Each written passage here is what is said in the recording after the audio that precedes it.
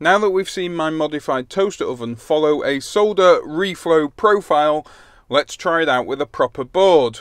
This is the Crap Badge, and it's made by David Watts, who is an electronics YouTuber who generously swapped a Crap Badge for one of my PWM 85 solar charge controllers. I'll link to his channel in the description below. It uses a CMOS 7555 timer in astable mode to create a square wave on its output. He's used a light dependent resistor in the standard circuit to vary the speed of the 555 output. The 555 output feeds into the 4017 decade counter, which uses that pulse to switch its 10 outputs on in sequence. David cleverly uses a 4027 dual flip-flop IC to make this circuit control 20 LEDs in a chase pattern. 2 LEDs are connected to each of the 10 outputs of the 4017, then the flip-flop switches one of each pairs on in turn. Thanks to the super simple instructions, all the components are now in place and I can reflow this board in my new oven. Sorry David if I overbake your badge. Okay, with the Crap Badge in the middle, I'm hoping to be able to sort of commentate on this process. So I'm going to turn the timer on the oven. It won't fire up yet because I haven't pressed go on the Arduino. We're now in the preheat stage and we should, well, possibly not actually. You might not be able to see the elements coming on, but they're starting to glow orange now. So we'll just watch this process.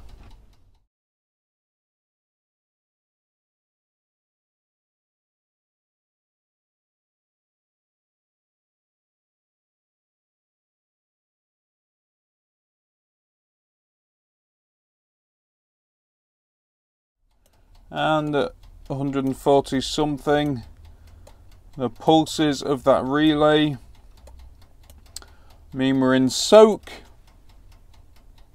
and a little slower now, we'll be moving up to about 180 degrees, I think it is.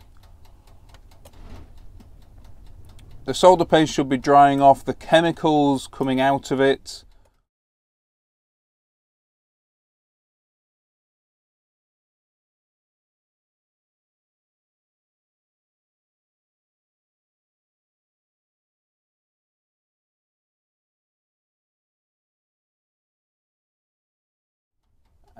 Got up to 220 degrees and we're now in the cool stage, so I need to move this camera so that I can open up the oven. Now just inspecting the Crap Badge here for poor solder. Well, there's a couple of LEDs that haven't quite straightened up, haven't they? There's that one there just right next to my thumbnail, and there is a pin that seems to be bridged there on the 555, but otherwise I have to say I'm super pleased with the result. That seems to have worked remarkably well. So just a little bit of rework to do on the 555, but I think I'll leave the LEDs as they are. So tiny bit of rework on those two pins. That's that sorted. I'm going to see what happens with those LEDs now. There is the 4027 to solder on the back here, so let me get that. So I'll just pop a bit of solder on that pad there.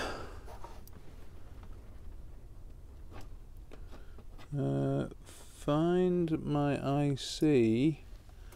I'm really using the wrong hands here. Let's spin that round.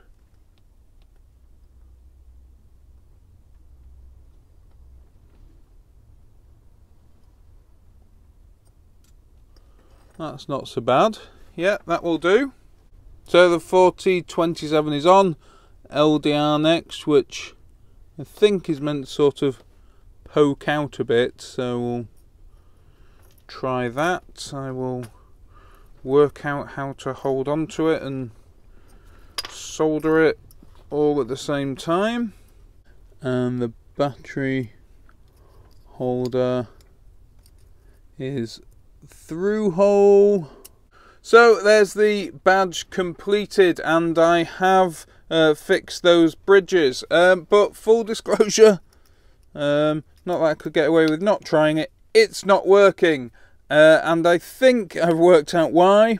I have been probing about and checking a few things, and it's actually on the back, the 4027, which is on the back of this piece of paper here. I've put it the wrong way round. What an idiot! So I've popped the 4027 round the right way now. Fingers crossed no damage was done. And there goes the cell.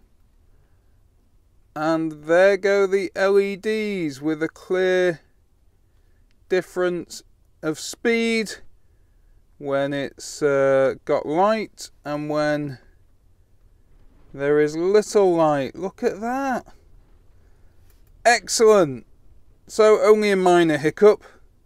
So there we have it. I've been able to make a reflow oven out of a toaster oven which I bought cheaply from Amazon, and I've been able to control it with just a few components literally hanging around here in the shed. I've also been able to reflow my first PCB. Thanks David for sending me the crap badge.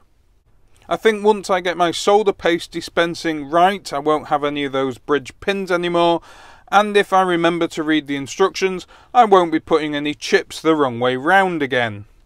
Hopefully you've enjoyed this video. If you have, give me a thumbs up, subscribe down below, comment if you can, and I will see you next time. Thanks for watching.